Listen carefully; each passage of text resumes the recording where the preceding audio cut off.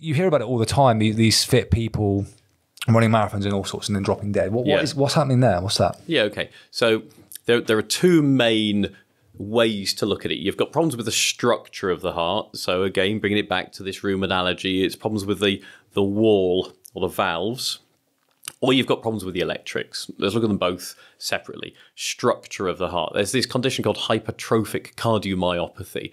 Now, that's not the sort of hypertrophy you get from abusing the steroids or having high blood pressure in the long term. This is a genetic predisposition to having abnormal growth of the muscle. Now, if that muscle gets thickened, it doesn't relax very well, so you end up with a heart failure type syndrome.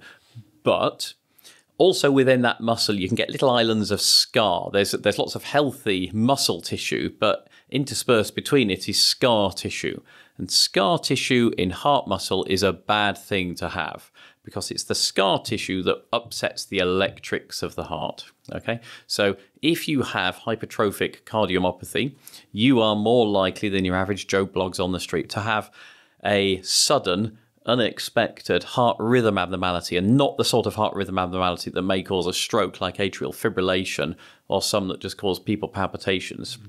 If you have a heart rhythm abnormality that affects the bottom chamber of the heart, you're gone, as I say, within a few seconds. Oh, you've seen the video of Ericsson. Let's just stand there and down he goes. That's all it takes. The difference between having a rhythm disturbance in between 6 and 8 seconds is, blacking out. And so, is there any symptoms that he may have got or people get before that kind of thing happens? Because you like you said, you find that they're really fit people, they have no prior history, so boom, they're gone. A lot of young people, especially if they're serious about sport, overwork your heart. Will have you can, and there is this condition called athlete's heart. And when we see people with athlete's heart, part of the job is to try and tease out whether it's hypertrophic cardiomyopathy, which is bad, or whether it's athlete's heart, which is sometimes okay. But they can both mimic each other. On lots of imaging and electrically, they behave very similarly.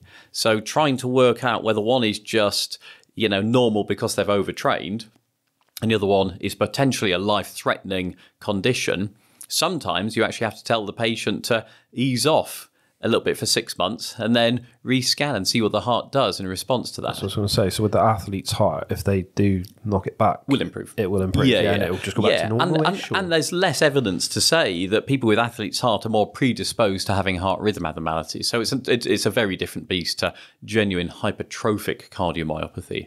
So hypertrophic cardiomyopathy in this country is really common. It's 1 in 500 in this country. That's really common. I see a lot of people with hypertrophic cardiomyopathy. One of the things they're predisposed to is sudden cardiac death as a result of scarring on the heart. But for the vast majority of them, they've actually had symptoms long before that because they get this heart failure syndrome. So their exercise tolerance is reduced, these sorts of things. But generally speaking, it's something that would be diagnosed with, certainly for an elite sportsman or woman would have been through a screening process, and they'd have had an ECG, and they'd have probably had an echo. How did that not pick up? For that's only the structural. So I'm not sure he had Oakham. I don't think he did. That's the structural side. Now that's the one that gets people who aren't elite. Your club sports person. The Sunday league more player, predisposed to getting that because they haven't got £20,000 sponsorship deals, and they're not getting the medical support that the high class people would get. Electrical abnormalities, though, you can't see them. You do an ultrasound scan of the heart looks completely plumb normal. You put them on a treadmill and look at their heart electrically while they're hoofing it, and their heart looks completely normal. But occasionally there can be changes in the electrical activation, or really in the really small nitty-gritty cellular structure of the heart that causes abnormalities in how the electricity flows over the heart. And there's several different of these types of conditions, all of which can cause sudden cardiac death. You can cause a young, otherwise very fit and healthy person to just bang, drop down dead. And unless there's, as I say, someone with the appropriate skill set and a defibrillator nearby, they're in trouble. It's absolutely fucking scary, though. Yeah. Do you know what I mean? The way you say that, then you think, fucking hell, Yeah. like you could just, you never know, do you? I mean, it's ridiculously rare. Oh yeah, of course. But the thing is, you can't really screen for some of these conditions. You know, there are organisations out there that do screening.